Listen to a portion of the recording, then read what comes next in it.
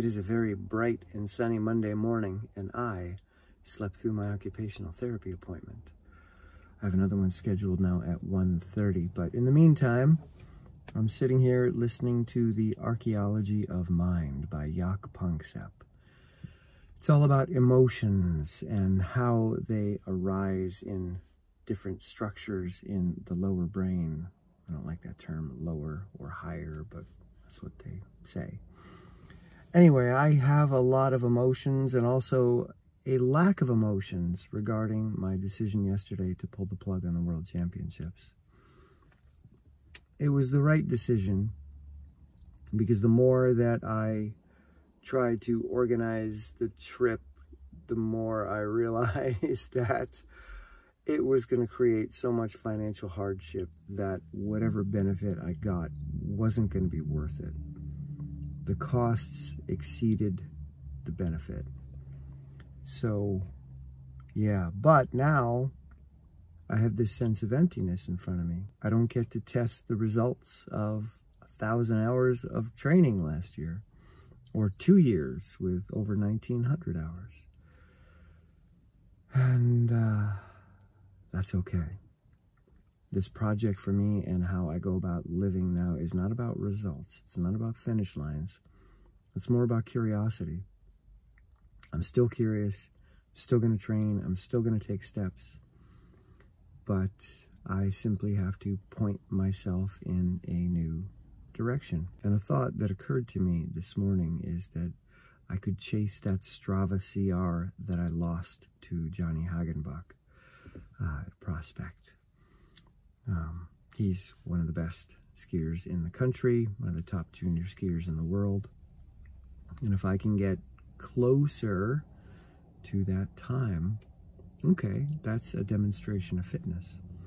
I'm more of a long distance guy than a sprinter, and that really would be a sprint, but let's see how good I can get at sprint speed. Yeah. Maybe I can find another race to jump into, another long one. I like the longer stuff. I like being able to V2 for long periods of time. That felt good yesterday when I could V2. I don't know. We'll see. In the meantime, I'm going to head upstairs and take some gentle steps and whatever emotions arise related to the disappointment of not going, just be gentle with them, nurture them, and keep myself physically engaged as I get to work. Oh no, they put some furniture out across the street again. I don't need any more furniture, but that looks like a really nice piece. I gotta go check it out, maybe disassemble it. That is solid oak, really nice. Old oak unit. Man, way too heavy. Yeah. Today's PT exercise I call the frozen hitchhiker. You make a loop like that. I put my thumb in the hole and try to raise it up. Oh, that's hard. That burns. And then you make another loop. Put your thumb in and try to raise it up.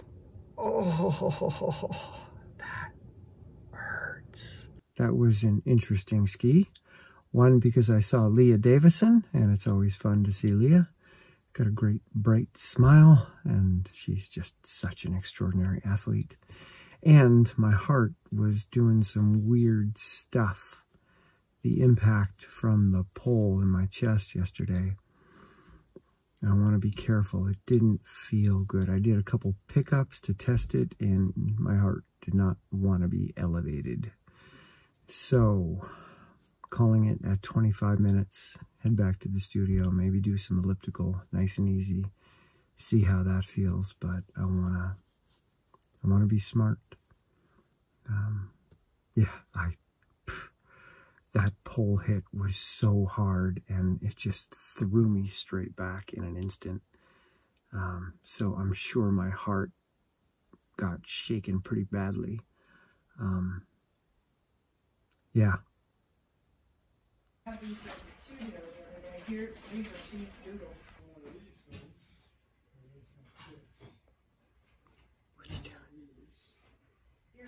that over there? I'm getting into town pretty late today. Didn't sleep well last night due to the crazy wind that was shaking the house and making all kinds of noise and knocking things around. And it sounded like somebody was banging on the door at like 4:30 in the morning. So I got up with one of my butter knives and went to the door, and it was the snow shovels had blown off of their holder and were like bouncing on the door. Yeah, I was all ready for a confrontation. Anyway, then I went back to sleep and just zonked out. So I'm sitting here in the car listening to The Archaeology of Mind by Jaak Panksepp and Lucy Bevan. It's really good. I've been avoiding this book for a while because it's 27 hours long. And I thought it was written a long time ago. I thought it was going to be old because Jaak Panksepp has been doing incredible research for decades, but it's up to date. So I'm loving it. I finished Joseph Burgo's Shame on the way home from Lake Placid, and that was good. 4-star book. Not great, but good. Review going up on Patreon soon. And this book I'm enjoying even more. It's all about the 7 core affective networks in the brains of all mammals, including us. And yeah, I like it. All right, gonna listen for a little bit more, watch the snow coming down, and head upstairs and get to work. Little Amish buggy and some horsies. Poor horsies. God, look at their steaming. You guys are steaming. What you doing? Sorry, you're tied up to a post. I'm just getting back from Dollar Tree where I got a pack of 10 ballpoint pens, a pack of 4 balloon sticks, but there's actually 8 tubes in the pack because you stick them together to make them longer. And I got a plant holder, which is a metal S. And the tools I'm going to use to make the maple tap are needle nose pliers and a heat gun, but you could use a blow dryer just as well. So the first thing we're going to do is take the pen apart, and we're going to keep them, the parts, because we may use some of them after. And the needle nose pliers are to get the bottom of the pen out, and we're going to save that for later use. After you take the pen apart, I'm going to heat it up with the heat gun, but not too much. Maybe 15-20 seconds.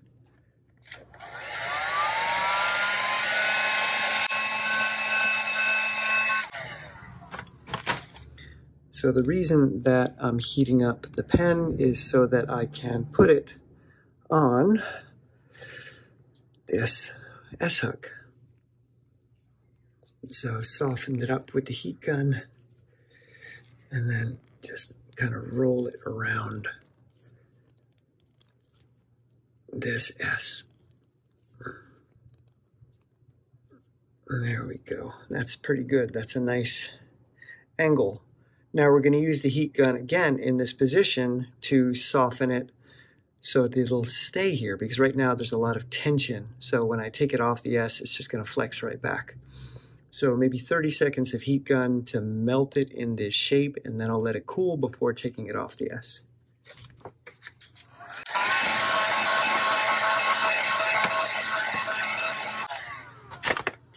All right, now I'm going to let it cool. I let it cool for about 5 minutes, and we will take it off of here and see what we get. And that is a good angle.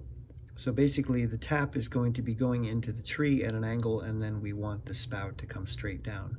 So that is perfect. And the reason I put the S in there is when I bent the tube, I didn't want it to flatten out at the curve. If I just heated up and tried to bend it, it would pinch and get flat right in there. So the S gave it some stability on the inside, so the tube remains open all the way through. All right, now we take our tap. So this is the tap that's going into the tree. And this is a nice tight pressure fit, which is exactly what I want. And there we go. So this part goes in the tree, and this part will go down into a bucket. The reason that I saved the pen parts is that this cap is absolutely perfect, obviously, for capping off the pen to keep little creatures and dirt out of there when you're storing these for next year. And the bottom piece, I'm gonna put in upside down. So I'm gonna put the large round piece in there first, like that, and it makes a nice cap. So this is sealed for storage. And again, 10 pens for $1.25, 8 tubes for $1.25, and this S was $1.25. So for $3.75, I can make 8 maple taps. Not bad. I'm using a 5/16 drill bit because that's the standard tap size. And I'm gonna put it in at an angle. Then I take the ballpoint pen, which is shoved into the balloon holder, and work it into the hole. It's a nice pressure fit.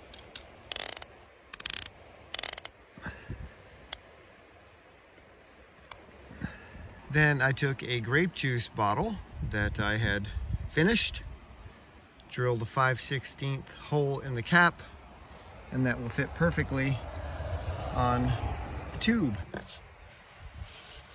And then just slide that in, seat it in the snow. So here's my homemade maple tap. We salvaged an old stove from the dump. It's rusty, one of the legs was broken, but we fixed it, got it out here between the wood piles, got a big pan at Goodwill, and we boil it down.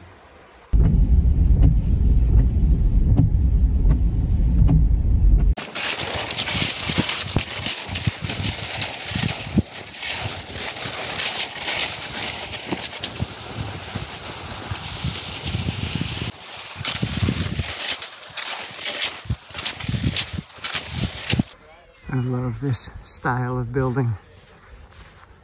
Very cozy. My heart is still a little iffy, so I just skied for an hour, and I had a thought. There's a race in Maine, the Rangeley Loppet.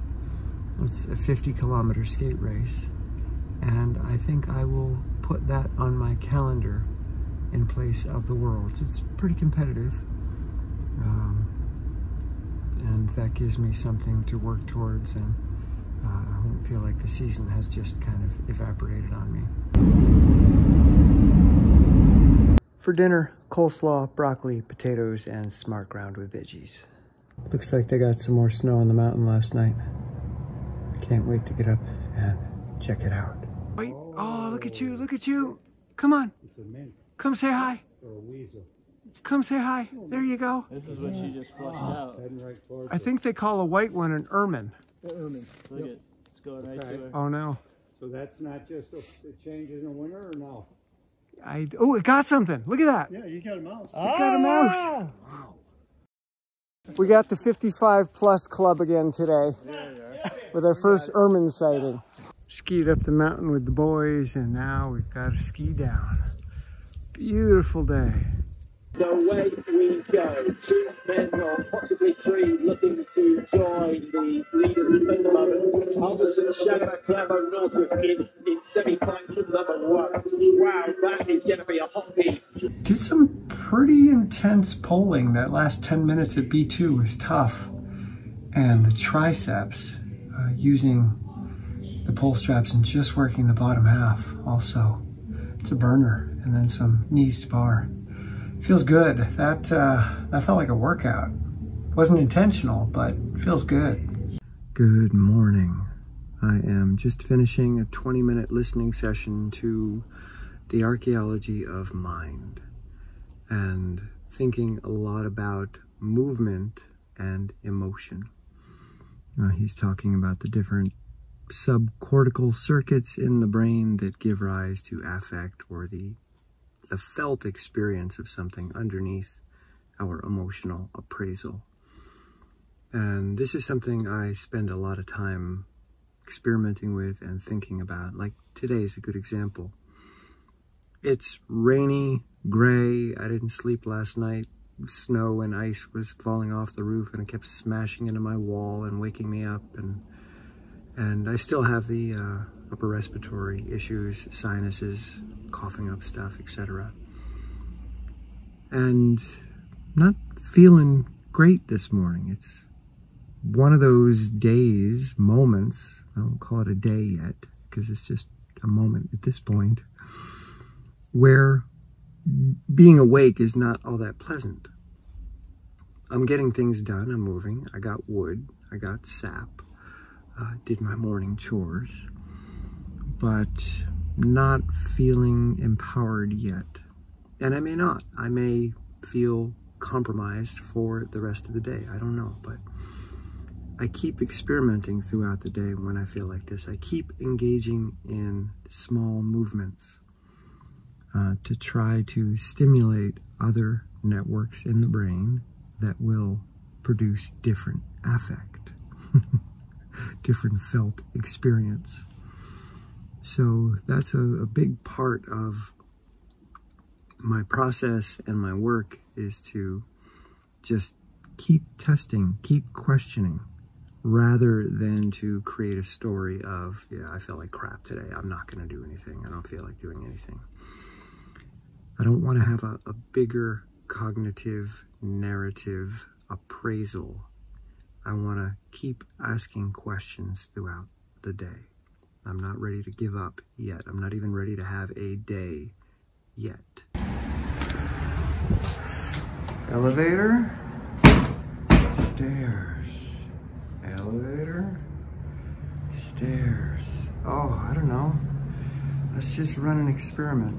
Let's run a test. What happens if oh, okay. Not easy, but there we go. We're in motion. Yep, okay. I think we're good. We can do this, not so bad. Take our time. There's a new sign on the door.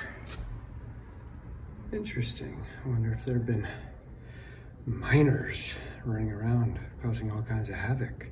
It is going to be a very foggy ski today. Wow. I can hear people talking, but I can't see them.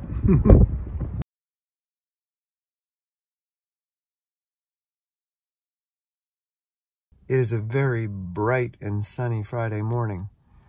I'm listening to The Archaeology of Mind as I sit here and talking about addictive substances and the different networks in the brain that process, or should I say, create the affect that makes drugs addictive. And yeah, new angle, this book. I really like it. A lot of great detail.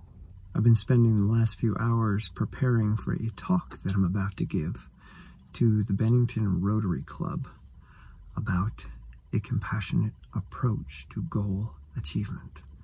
I have no idea what's going to come out of my mouth. We will find out shortly. I get to check out the old carriage barn behind a big mansion that they tore down in the 70s to build this beautiful Elks Club. Never been in the carriage barn. To just shut the door, I'll come back and lock it after I dump this stuff in there. And I use athletics as a stage, not for myself, not to demonstrate what I can do, but to demonstrate the processes that I use to do it. Because they're processes that anyone, well, almost anyone can employ. And that's really what I'm up to. How do we empower people, not to achieve their best, but simply to be empowered in their lives and in their bodies daily? not wait for some big event that we all work so hard for, and then maybe we get the result, maybe we don't. And it's not even about athletics. This is something that applies to everything that you do in life. We all set goals. We all have dreams or desires or missions or plans. And how we go about achieving them or framing them, how we view that process, makes all the difference. Not even whether you achieve it, but whether you grew along the way, whether it was worthwhile regardless of the result.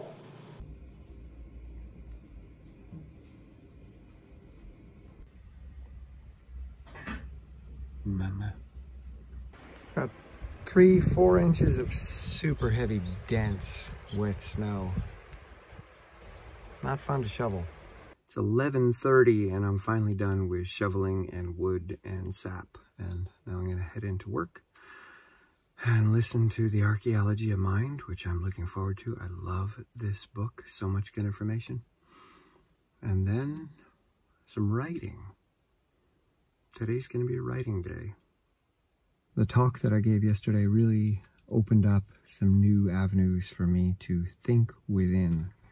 And it's exciting. So I'm going to work on a TED Talk, which will expand into a book. Got another 9 inches of snow. And it's looking really good. We got over 2 feet on the ground now. I've got a special guest today. This is Sproule Love from Manhattan. We just skied about 5K together and had a nice chat. And Sproule is my inspiration for getting back into skiing. So he is the man responsible for this. So Sproule, I know you from stair climbing. And that's when I heard that you used Nordic skiing for your stair climbing. And you basically were crushing everybody. So how do you think cross-country skiing played in your stair climbing success? You know, I don't know which way it went, if the stair climbing supported my skiing or skiing supported my stair climbing, but it's basically the same muscle groups. Of course, you know, different distances. The stair races are much shorter, but I think unbeknownst to many, stair climbing is full body. Yeah. You're pulling hard with your upper body. You're using the major movers, your glutes and hams and quads, and I've had some of my best ski races, you know, days after Empire State run up. I think it's very compatible training. The stair climbing is obviously your high intensity, you know, understatement, over threshold work. And, you know, I would do my longer intervals on roller skis that same week, you know, days before a stair race. So I think it's a great change of pace. As you know, stair workouts are soul crushing. Yeah. And, you know, maybe you do 2 of them a week and you talk to the best people in the world and they're not doing more than 2 a week, and you got other days of training. And roller skiing is a great way to get in distance. And I can't run on flat ground. I haven't done that in a long time. So it's kind of perfect for me. And yeah, I mean, a day like today, I'd rather be on the skis. Yeah. Yeah, so when I got back into skiing again, especially this past year, and I started doing a lot of strength training, I realized this is a very similar motion to pulling on the rails, the new V2 technique. Now I'm thinking of getting back into stair climbing. I was interviewed about stair climbing by a Norwegian radio personality, and my question for him was, can we get Petter Northug into the Empire State Building race? This was years ago when he was still racing. Yeah. Because of course I think he would be pretty good. Yeah. Maybe skiers are too heavy, you know, at 80, 85 kilos. Yeah. I know at 70 kilos, I was always the fat cow of stair climbing. You know, those guys, the top guys are 10, 15 kilos lighter. Well, Jesse Berg and Thomas Dold were both pretty muscular.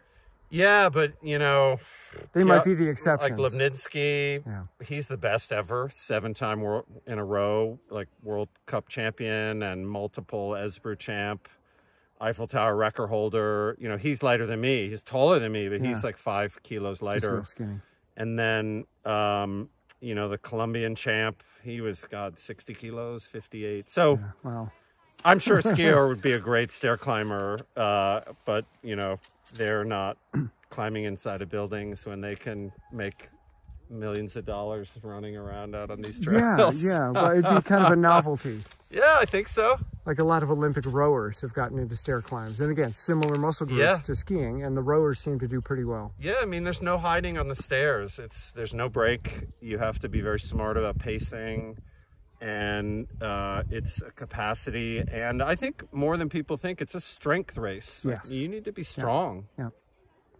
Now, you are 51 now. Yeah. And I think you broke the record in the Willis Tower, formerly Sears Tower, for those of you that don't know the Willis. In your mid-40s, did you? Is that so? It true? was 2011. Okay. I had just turned 40. 40, okay. And I actually had been out of stair racing for 5 or 6 years.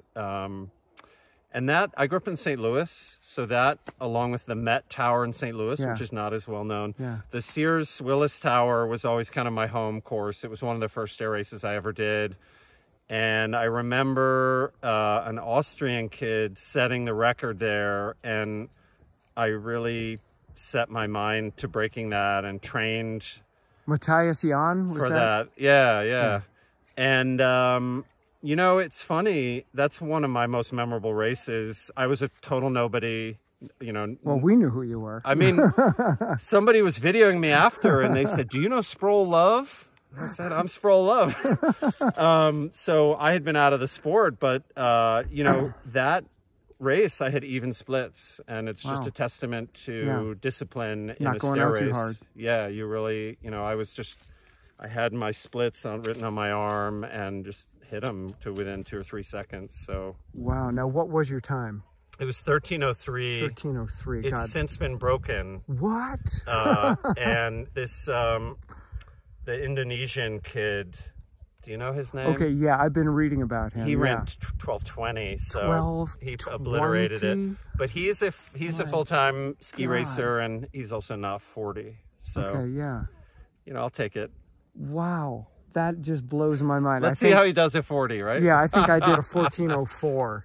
Willis was never my building. I mean, it's a brutal climb. It's one of the longest. Yeah, it's 20 floors too much for me. Yeah, it's one of the longest in the world. And until they start doing stair races again in the, you know, super towers in Asia, I mean, it remains one of the longest races. Yeah, 103 floors, right? Yep. Yeah, that's a monster.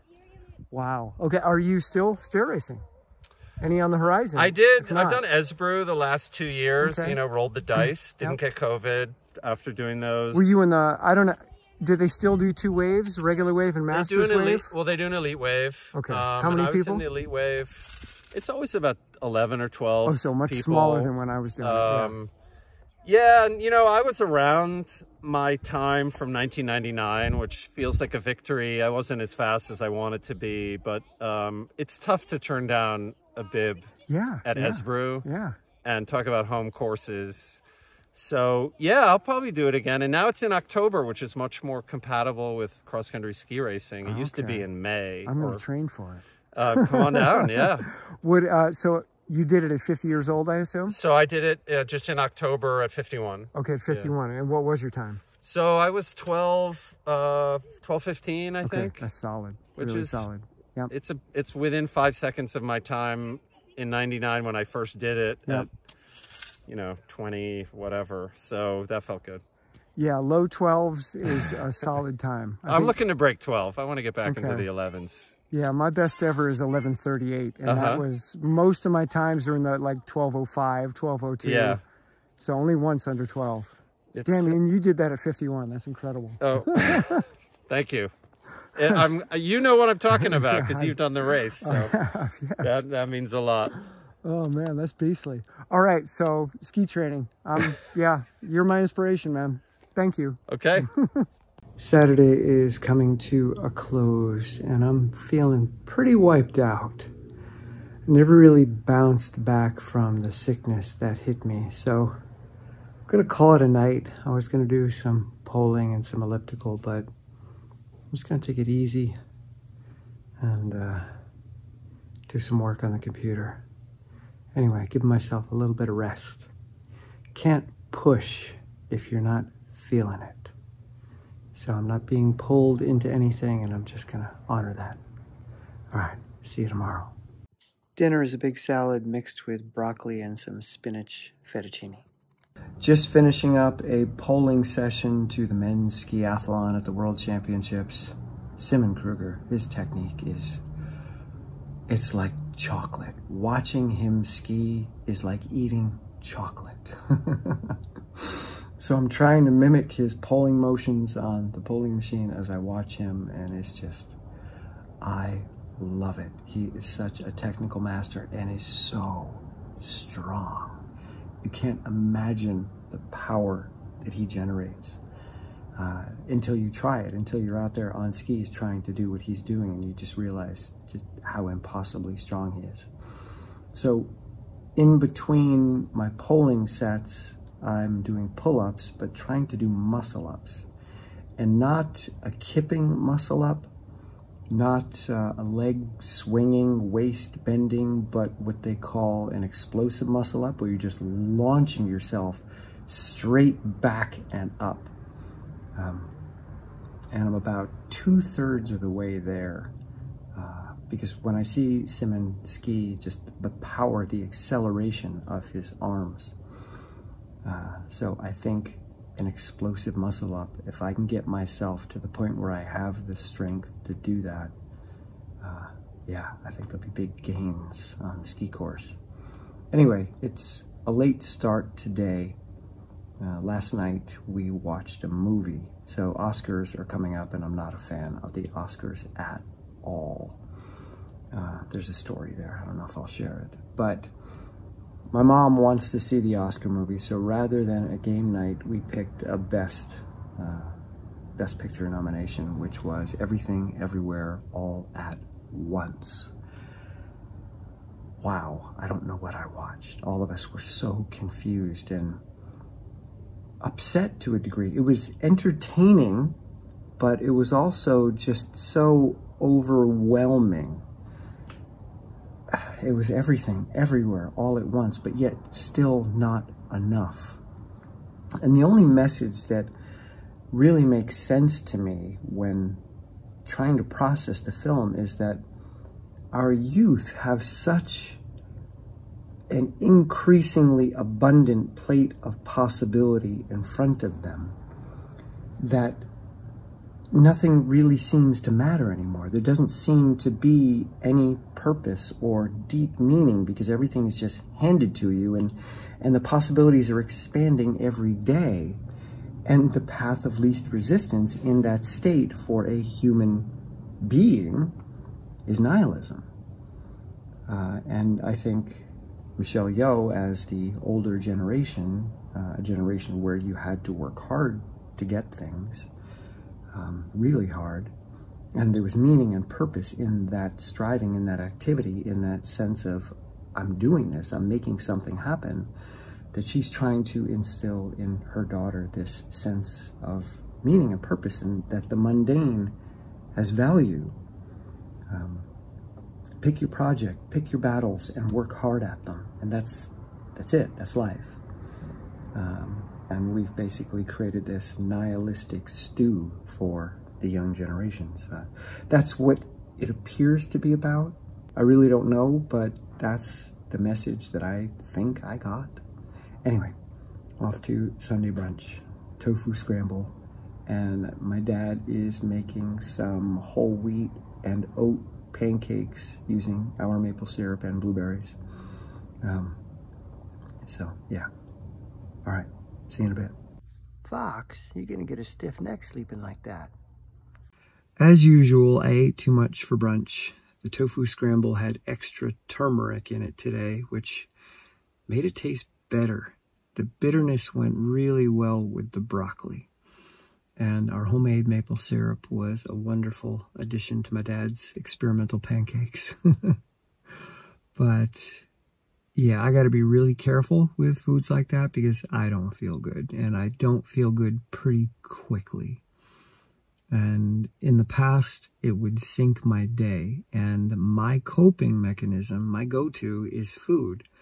So when I feel like this, my tendency is to eat more, which just makes me feel worse, which makes me cope more, eat more and feel worse until the point where in the past I would lie on the floor in agony, not being able to move and just trying to wait it out. And when I went raw, that was a big shift for me. Being vegan made a difference, but going raw had the biggest impact. And now I'm not raw, but I try to eat simpler, whole plant foods.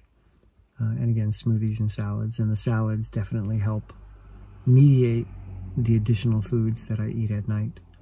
So if I'm going to have some pasta, it's going to be a more of a whole grain or vegetable-based pasta, bean-based pasta, and then I'll have that with a salad, so it's a topping on my salad rather than just pasta. Same with just about everything else I eat for dinner. It's always on top of a salad. The salad is the main course for me. Busy day on the mountain.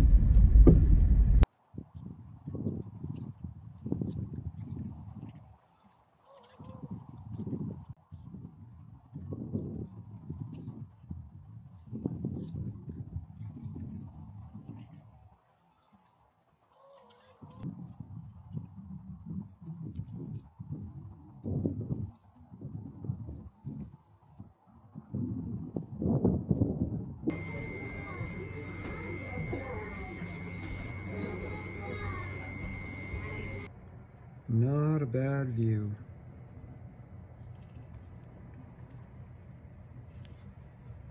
It's been an interesting week.